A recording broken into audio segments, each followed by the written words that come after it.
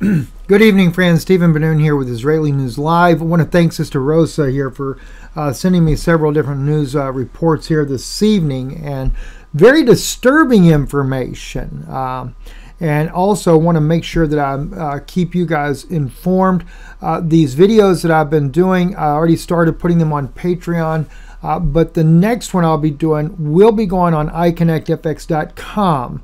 And it is, again, filling in the blanks that Mike from around the world has been, that I don't want to say he leaves it out. I do appreciate the lengths at what he goes in disseminating information to try to help you to better understand what's going on in the world.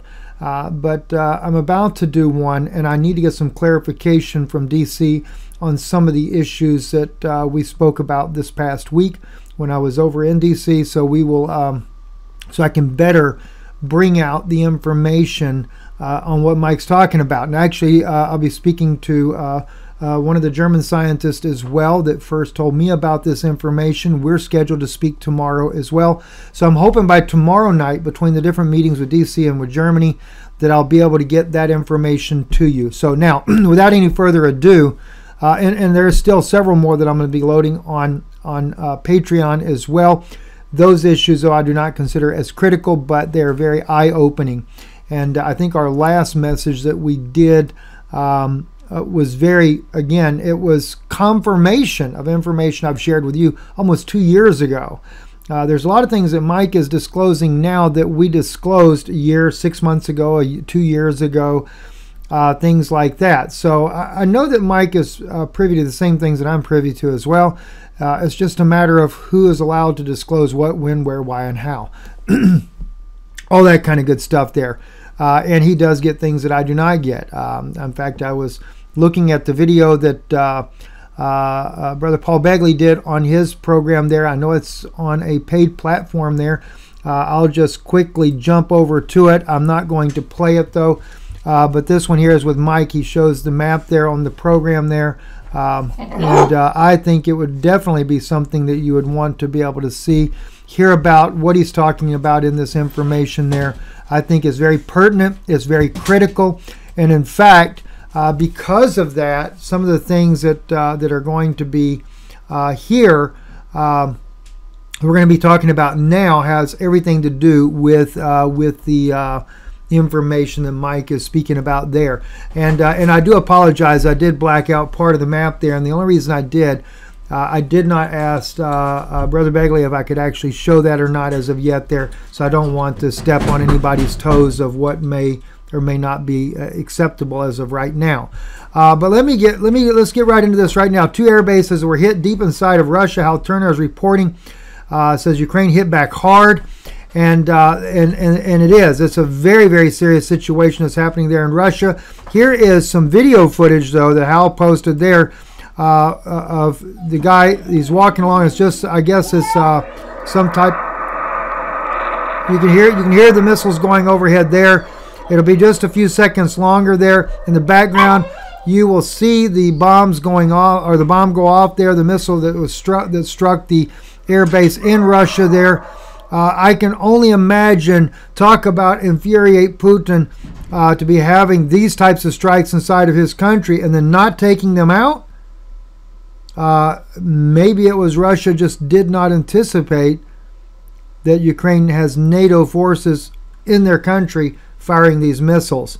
So yeah, this is only going to escalate. And I was told that December is going to be a pivotal month when it comes to the Ukraine-Russian NATO crisis, and we are definitely starting to see that it certainly is a crisis. Now, let's get into this whole thing there.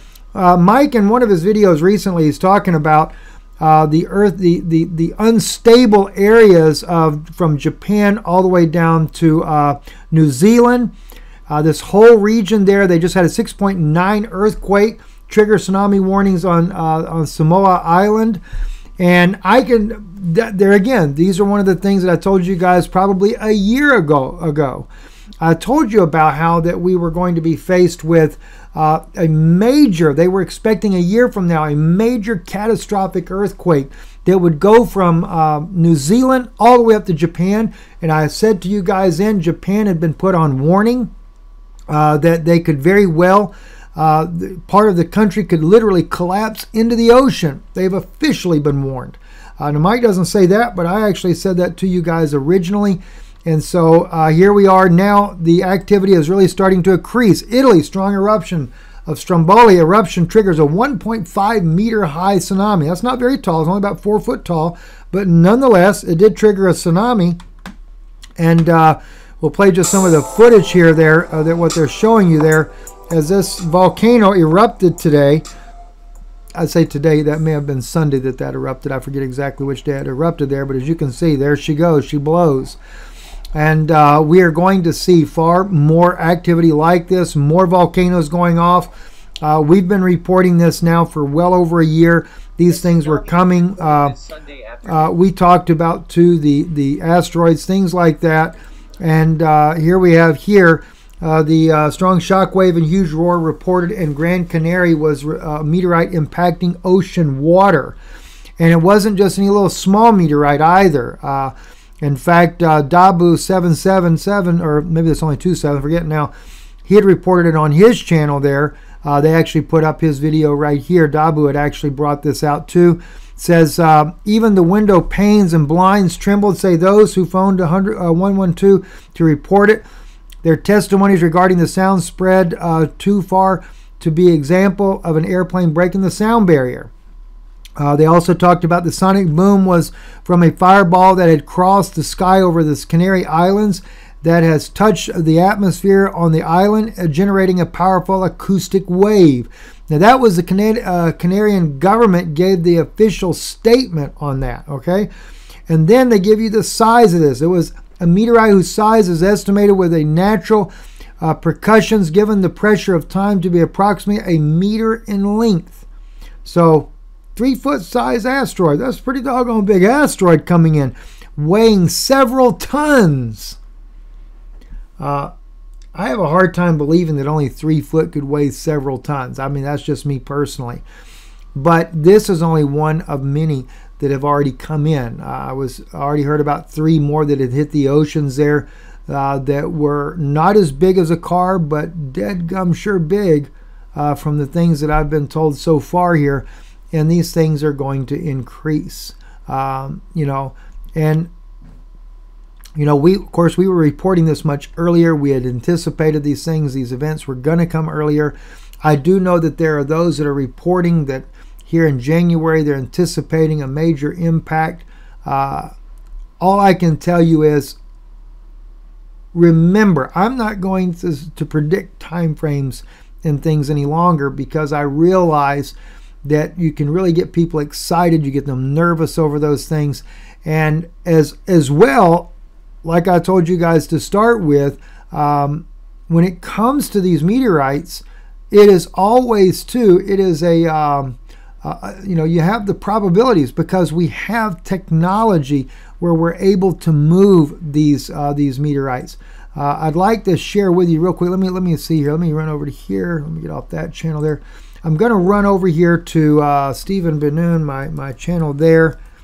And the reason why I say the technology, those of you that have not seen it, here we go right here, the real mission of the X-37B. Remember, in fact, I think it was Paul Begley was one of the first ones to bring out about this craft right here.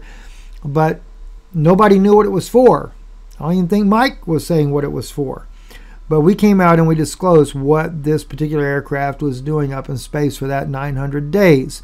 They were building a laser grid to try to detect smaller meteorites that are smaller than a vehicle, so that they can destroy as many as they possibly can, because they are anticipating a storm of these things coming in, smaller ones especially. So it's just, the U.S. government has a lot of technology, but you got to remember, can't take out everything that's flying by.